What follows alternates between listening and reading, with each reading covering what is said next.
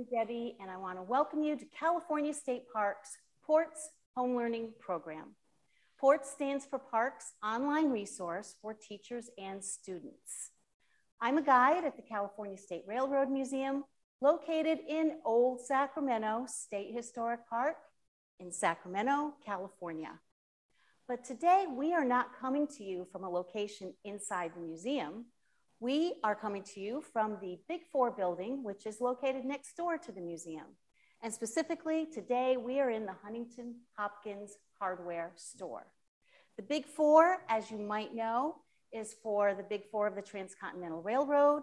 That would be Leland Stanford, Charles Crocker, Mark Hopkins, and C.P. Huntington. And as I said, the Huntington Hopkins hardware store is for Mark Hopkins and C.P. Huntington. It's a reconstructed building as it might have looked in the 1860s and 70s. It is open to the public, but the hours are limited. So if you're in the area and you want to take a tour, make sure you check our website before you come. And before we proceed, I do want to say that we acknowledge that Old Sacramento State Historic Park is located on the traditional homeland of the Miwok and Nisenan people. These sovereign people were caretakers of this land since time immemorial. We remember their continued connection to this region, and we honor their elders and all the Nisenan and Miwok people, both of the past and present. Well, this is April, and do you know what April is? April is Earth Month, and we are going to celebrate Earth Month today with something a little bit different than we've done before in PORTS. We are going to talk about, we're going to have a game show, and the game show is going to be about the railroad industry and the environment, the positive and negative effects throughout history. As I said, we've developed a game show. Our game show is called Please, Please Tell Me More. Now, we've modeled it after a game show on NPR called Wait, Wait, Don't Tell Me. So if you've seen, you can't see it, it's on the radio. If you've heard that show, you might recognize some of the games that we're going to play. But if you've never heard the show, don't worry about it because I'm going to explain everything as we go along. Now, you at home will be able to play along with us. We will have poll questions where you can record your answers. And what I want you to do right now is to find a pen. This is my Gold Spike pen. I want you to find a pen or a pencil, a crayon, something to write with, and a piece of paper because you're going to keep track of your points.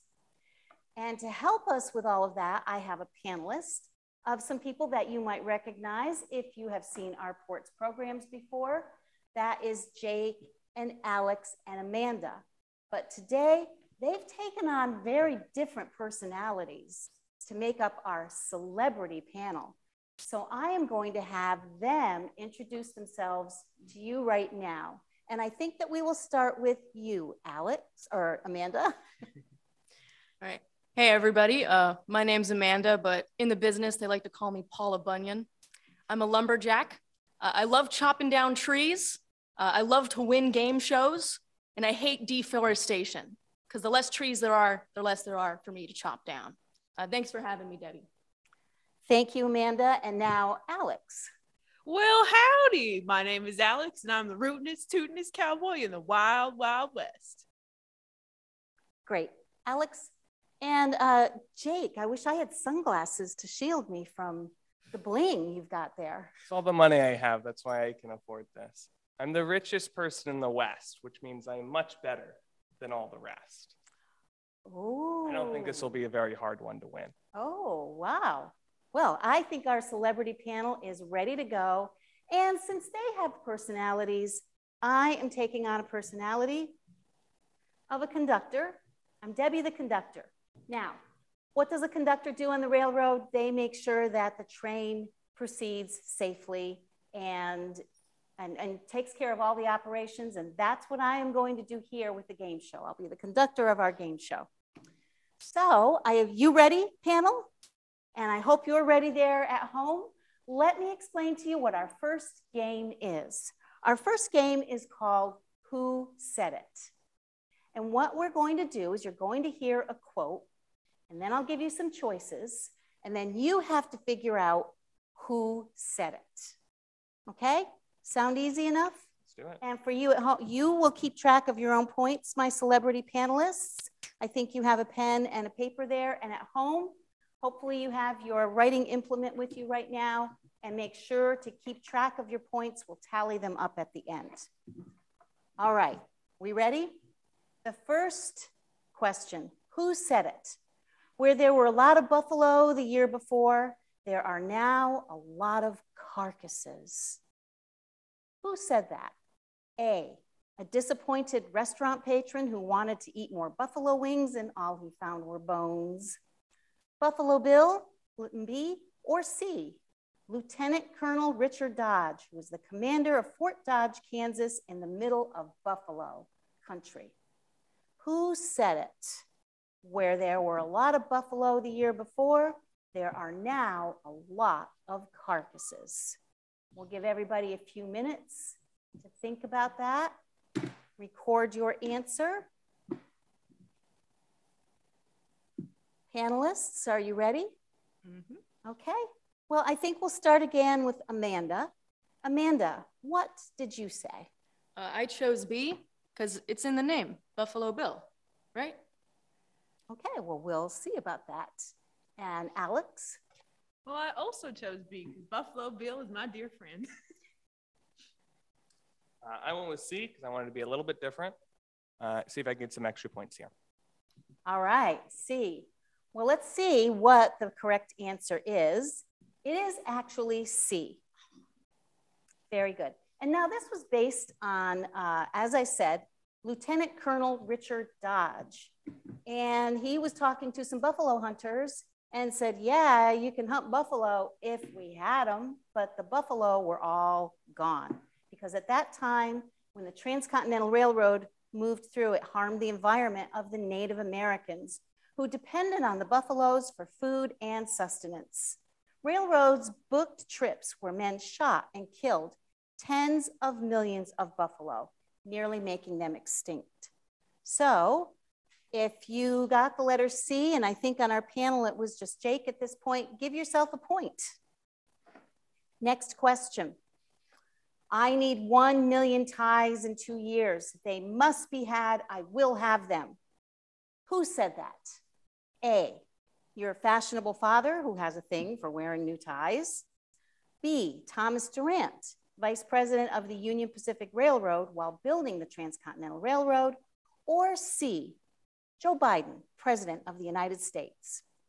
Who said, I need 1 million ties in 2 years? They must be had. I will have them.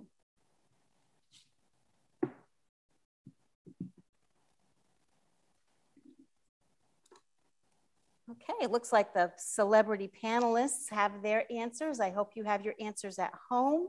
Let's start with you, Alex. What answer did you come up with? Well, I chose B, Thomas Durant. Thomas Durant, okay. And Jake, what did you say? I got C. I was told if it ain't broke, don't fix it. All right. If you say so, that's what they say. All right. And Amanda, what do you say? I chose C. Sounds like an important guy. Joe Biden, president of the United States? Yeah. The president of the United States is an important person. Yes, you are correct on that. However, you are not correct on the answer to this question. Alex, you were correct with B, Thomas Durant, vice president of the Union Pacific Railroad. Building the Transcontinental Railroad required a lot of wood, which meant, as our friend here, Amanda knows, chopping down a lot of trees. But this harmed the environment because it required cutting down so many trees. And of course, we are talking about railroad ties, not a bow tie like what you're wearing. Railroad ties are made out of wood, and they take a lot of wood because they have to be replaced so often. And think of all the railroad tracks in the country with all those railroad ties. So that was but you can see just how much they needed if Thomas Durant needed 1 million in 2 years. So very good. Give yourself a point. if you chose letter B.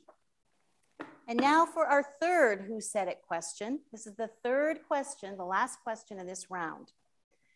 Every train rolls on through dismal smoke and barbarous, melancholy ruins. Whoa. Okay, who said that? A, John Muir, naturalist and conservationist. B, Paul Bunyan, fictitious giant lumberjack. Or C, Joe Biden, President of the United States. Who was commenting on the terrible scenery being full of dismal smoke and melancholy ruins? We'll give everybody a chance to come up with an answer there. And it looks like our celebrity panelists have come up with an answer. Jake, let's start with you. What say you? Well, with B, we have a lumberjack on the panel, so I think this might be a conflict of interest, but I went with B. How dare you stereotype me like that? B, Paul Bunyan. Goodness. Well, what did our lumberjack say? Well, I chose A through process of elimination, because last time I chose Joe Biden, it was wrong. And I know Paul Bunyan, and I don't remember him ever saying that. So I chose A. Okay. A and Alex. What did Alex say? Well, I also said B because no offense to lumberjacks, but Paul Bunyan, you can't go wrong. Unfortunately, you did. Sorry, but if you answered A, John Muir, you were correct on this question. A, John Muir. Now, a lot of us might know who John Muir is. As I said, naturalist and conservationist. He devoted his life to protecting the environment. And when he witnessed the destruction of the forests and from the railroads, he commented that the trains brought visitors to the smoke and dust and ashes route. So if you chose the letter A, give yourself a point. And for you at home, give yourself a point. That brings us to the end of round one, where you had 3 possible points to win there. So, very good. Are you getting the hang of the gang here? The game, gang? I think so. All right, I think you are. Some of you are a little testy, but we'll see how things go as we move along. Round 2. Now, this is a game called Don't Believe Everything You Read. And our panelists here are going to read 3 stories. 2 are not real, they're made up. But the third is factual and taken from an actual news source. So listen carefully to Alex, Jake, and Amanda as they read their stories. And you in the audience, you will need to decide which person on our panel is telling the truth. Okay, let's start with you, Amanda. All right. Or Paula. So my article is called New York to London by Train. A budding railroad entrepreneur announced plans to build a new above-ground transatlantic rail line connecting New York City in the United States to London, England. This new line would take approximately 15 years and $200 trillion to plan and construct, and is expected to transport millions of tons of freight a year, invigorate the US and British economies, and provide a specialized tourism method for wealthy Europeans. Think about it, the spokesperson said. What is the apex of rail travel? We have conquered mountains, plains, and rivers, so why not the ocean? Who hasn't dreamt of crossing the ocean in a train? Think of the beautiful sunsets, the views, and the profits. Environmentalists denounced the proposal, claiming the transatlantic railway would dump ridiculous amounts of diesel and oil into the ocean. They claimed such a measure would drive thousands of species to extinction. The proposition has gone viral. Billionaire Jeff Bezos commented on the proposal on his Twitter account. Consider me first in line. I'm surprised I didn't think of this. Okay, the first story is New York to London by train. Okay, so for our second story, Alex. Introducing the Carbon Catcher locomotive. In a recent announcement from Elon Musk, Tesla has been developing a new zero emissions locomotive engine. Not only does it release zero emissions into the atmosphere, it consumes the emissions released by other polluters, such as diesel trains and cars. Titled the Carbon Catcher, this technology could be a crucial tool in cutting emissions and to aid in the fight against climate change. Very good. Okay, that is introducing the Carbon Catcher locomotive. And for the last story here, we will introduce Jake. This one is called Train Robbers, Bad for the Environment. On September 5th, 1911, 5 train robbers held up a southbound Oregon Express train. They blew open the safes, and at the sound of the explosions, the train slowed down. While the 3 men in the express car were busy robbing the safes, there were 2 others on the outside, one on each side of the trains, and they fired about a dozen shots in the air and warned passengers to keep their heads inside the coaches. The train's conductor fired 2 shots, which did no damage to the robbers. In fact, it didn't even seem to alarm them. Just after the safes were blown open, the bandits took off towards the mountains, and within 40 minutes, a forest fire started in the direction they took. They set the fire to distract from the search and to obliterate the trail they took. The editors at the Sacramento Union newspaper reported that the train robbers used a copy of What Else But the Sacramento Union to start the blaze. Okay, well, there are our stories. They all sound like they are very believable stories. Okay, who do you think is telling the truth? Is it Alex, who talked about New York to London by train? Or, no, I don't know why I always do that. I do this with my kids too. I get their names mixed up. Animals, Amanda.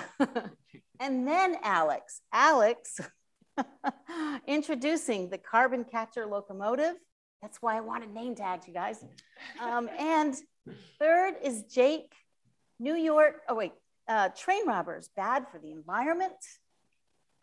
And if you can understand what I just said to you, you're doing very well. Okay, we'll give you a few minutes to come up with the right answer, or who you think is the real story. Which one do we think? Okay. Well, we've given a few minutes there.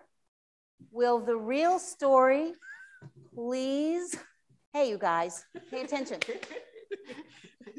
I'm the conductor here. Will the real story please identify yourself? It is me. Who else?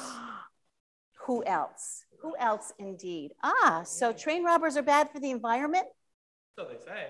Oh, because they burned down the forest to cover up their tracks. They got money, so I don't really see. It seems to be a pretty good trade-off for the robbers. Oh, no, we don't root for train robbers here. Sorry. I'm getting real sick of this guy. Throw them out. I think you need to keep that axe away from him. Yeah, you better watch yourself. We'll see what happens. Okay. Settle down. You all had really good answers. And maybe someday we'll see taking a train to London from New York over the ocean. Very good. Give yourself a point if you guessed Jake. All right, now we're gonna move on to round 3. This is called the Fill in the Limerick Challenge. Now for this game, I will read a limerick, which is a type of poem. And the last word is going to be left blank. So listen to the poem, remember the rhyming words, and make your guess. Now, I'm just gonna give you an example so that you all can see what I'm talking about. This is a limerick called The Old Man with a Beard. There once was an old man with a beard who said, "It is just as I feared. 2 owls and a hen, 4 larks and a wren have all built their nests in my blank." So you want to rhyme beard and feared. Do you have any ideas? Just say it out loud, what you think that word would be. Is it beard again? It's beard again, yes. So there once was an old man with a beard who said, "It's just as I feared. 2 owls and a hen, 4 larks and a wren have all built their nests in my beard." So you kind of see how it works out. You've got the first 2 rhyming words, and then the last sentence rhymes with that, but I'll tell you what the rhyming words are. Are you ready? Awesome. Okay. Well, let's get started. First limerick. So many cities are pained by traffic, a healthy world's bane. Go for a walk, a run, or a trot, and get to work on a blank. So many cities are pained by traffic, a healthy world's bane. So you want to rhyme those two words. Go for a walk, a run, or a trot, and get to work on a blank. I see you are furiously writing your answers there. Okay, are we ready? You want to turn them all around at the same time? Yeah, let's do that. What did you say? Train. Train. Oh, you all got the correct answer. The answer is train. So many cities are pained by traffic, a healthy world's bane. Go for a walk, a run, or a trot, and get to work on a train, of course. Very good, panelists. I'm really proud of you. You all got the correct answer, so give yourselves a point there. All right, our next limerick. Ready? There was once a locomotive named Meyer. When traveling west, he never tired. His smokestack design kept hot cinders in line, for if released, they could cause a great blank. So you want to rhyme Meyer and tired. I'll read that again. There once was a locomotive named Meyer. When traveling west, he never tired. His smokestack design kept hot cinders in line, for if released, they could cause a great blank. What do you think that is, panelists?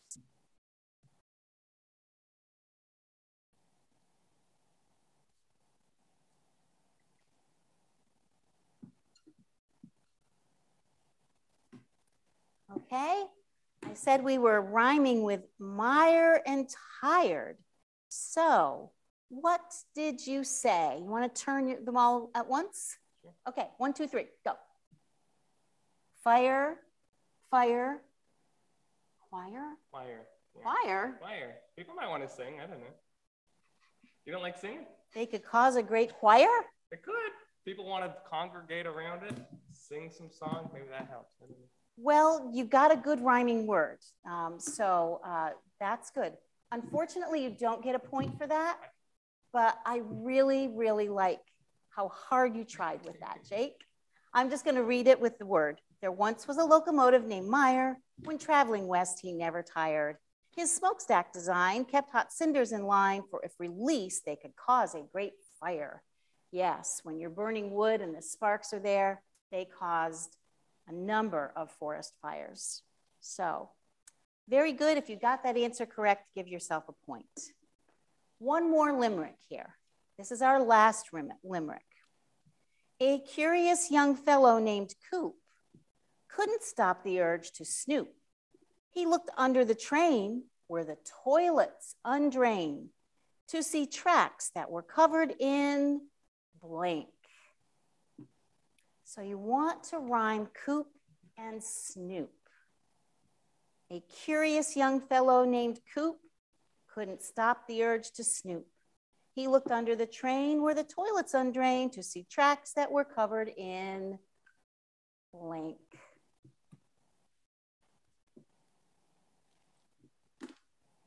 Okay, are you ready to reveal your answers? 1, 2, 3. Okay. Poop. Can you say that word on TV?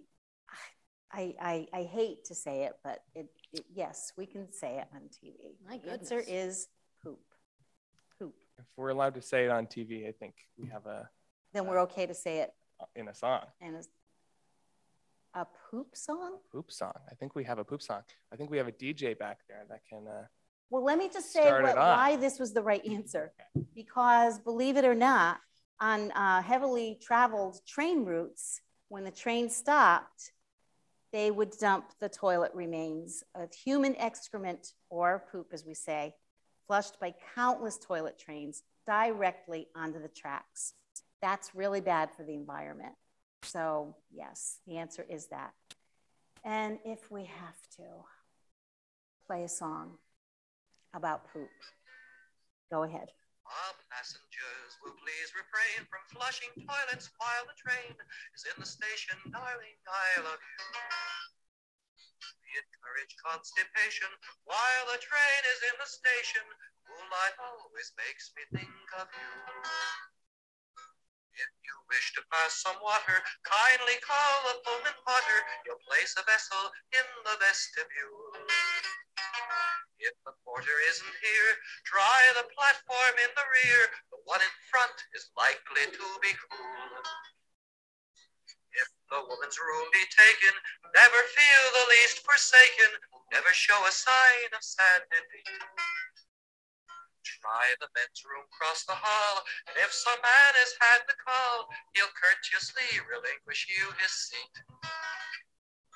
If these efforts all are vain, then simply break a window pane. This novel method's used by very few. We go strolling through the park, goosing statues in the dark. If Sherman's horse can take it, why can't you?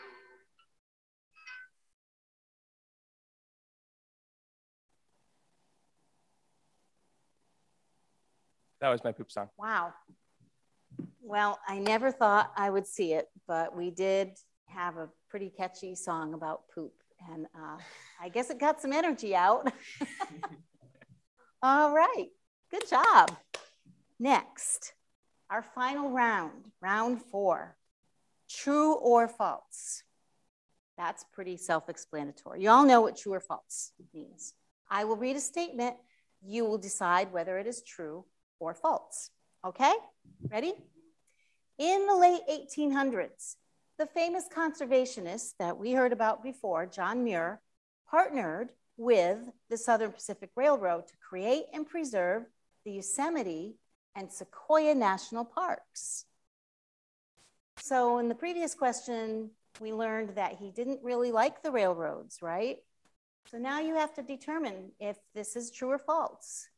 In the late 1800s, did the famous conservationist John Muir partner with the railroad, with Southern Pacific Railroad, to create and preserve the Yosemite and Sequoia National Parks? Am I fooling you or am I telling you the truth?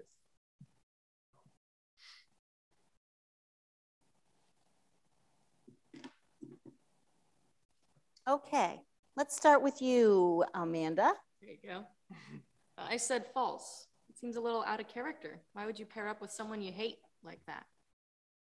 I don't know. Okay, what did you say, Alex? I also said false. He hated the railroad, right? And Jake? I also said false. I don't understand why you would be saving the environment. You want to make the money, right? Okay, we're going to move on from that quick. Well, you all said false, and I can see the reasoning for that, but the answer is actually true. Even though the Southern Pacific built railroads, they recognized the need to preserve the scenic beauty of the land. Otherwise, there wasn't going to be anything beautiful to sell tickets for tourists to see. So John Muir believed this too, and the two very unlikely partners joined together for the benefit of the environment. So that was true. No one here, you don't get any points for that. But at home, if you got that one correct, give yourself a point.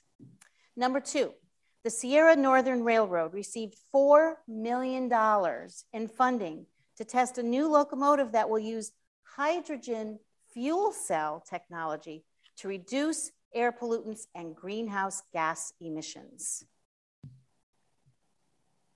Is that true or false? That the Sierra Northern Railway received $4 million in funding to test a new locomotive that would use hydrogen fuel cell technology to reduce air pollutants. What did you say? I said true, because that's a lot of big words, and I feel like if they used a lot of big words, it's probably true. Okay, good reasoning there. Alex? I also said true because I would like to believe it's true. And Jake? I also said true because hydrogen seems like a good way to get fuel. So. Well, you are all correct this time. Give yourselves a point, panel. Yes, this is true, that this money was awarded by the California Energy Commission to retire the locomotives that had the pollutants and replace them with zero emission switching locomotives using the advanced hydrogen technology. Very good. Okay, question 3. In 2013, the Union Pacific Railroad started replacing railroad ties made of wood with concrete ones. We were talking earlier about how much wood it takes for railroad ties. So are they replacing the wooden ties with concrete ties? What do you think? True or false? You're really thinking hard on this one, I could see. I'm really proud of you for that. That's great. Well, we don't have all the time in the world, so write your answers down.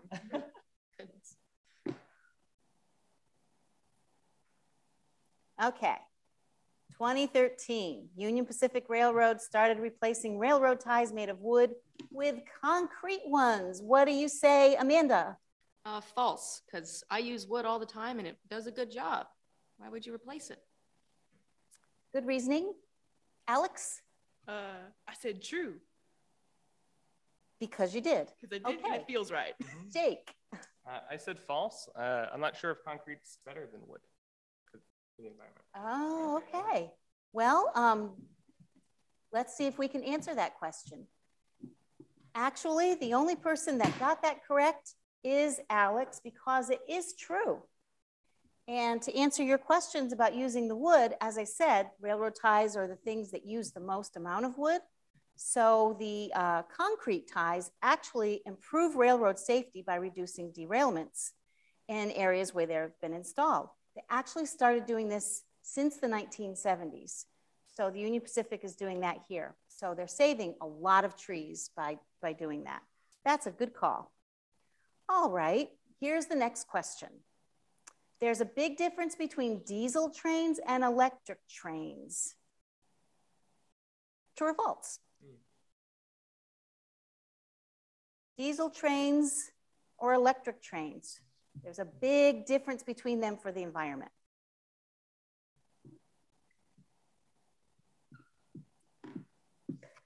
You were pretty quick on that one. What say you? I said true because they're different kinds of trains. Yeah, sound good? True, true all the way?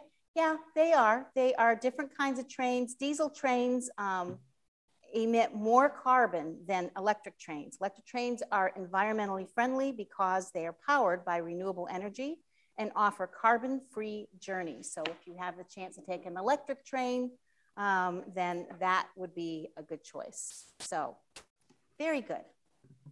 All right, how are we doing here, everybody? Did you give yourself a point for that? Absolutely. All right, keep track of your points, and I'm watching you. No cheating allowed. Here's the next question. Throughout the late 19th and early 20th centuries, sparks from locomotives caused devastating forest fires, which we learned about in our limerick, right? Making all locomotives bad for the environment. True or false? All locomotives are bad for the environment because sparks from their locomotives cause devastating forest fires.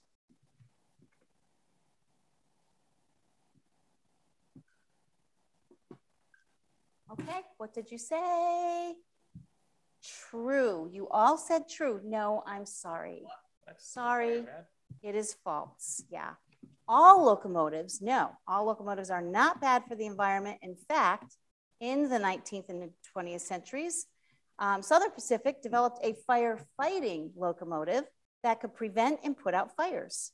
They could shoot powerful streams of water to forest fires and also water down the wooden snow sheds so that they didn't catch fire. So that would be a very good application of a locomotive. So not all locomotives were bad for the environment. Next question. Ready for this? Only 9% of Americans take some form of train to work, including subways, commuter rail, and trolleys. 85% take personal transportation vehicles like cars. So, does that sound right to you? That only 9% of Americans take some kind of a train to work, where more people, 85%, take their cars. Is that true or false?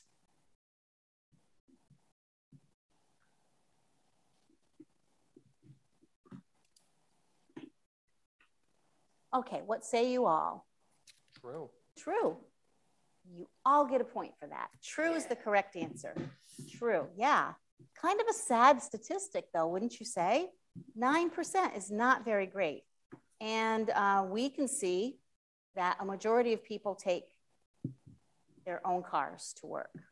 So if possible, try and take a train. In 2018, next question.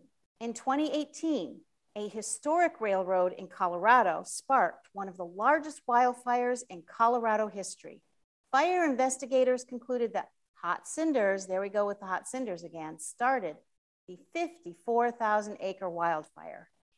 Is that still happening, you think? In 2018, that's just a few years ago. This was an historic railroad in Colorado. It sparked one of the largest wildfires in Colorado history, which was a 54,000 acre wildfire.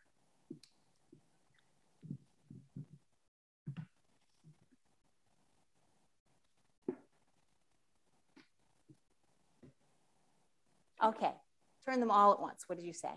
True. Yeah, it is true. Yes. Sparks from the locomotives from the historic Durango and Silverton narrow gauge caused one of Colorado's largest fires. So give yourself a point if you got the correct answer for that. And here comes our last question. So make it a good one, all right? As of 2019, the transportation sector is the largest creator of carbon emissions. 58% of those emissions are from light duty vehicles like cars, but only 2% are from rail. So we got a lot of statistics there, but these are recent statistics showing what transportation is the largest creator of carbon emissions. But most of those emissions, 58%, are from light duty vehicles like cars, where only 2% are from rail. Is that true or false?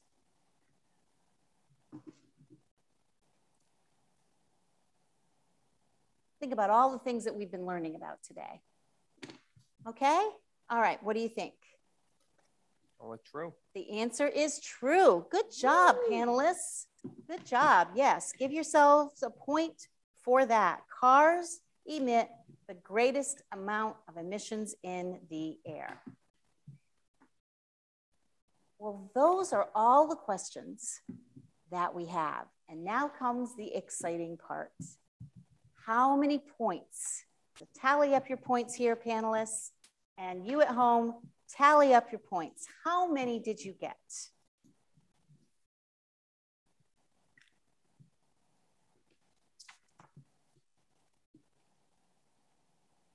Ready? Everybody tallied their points?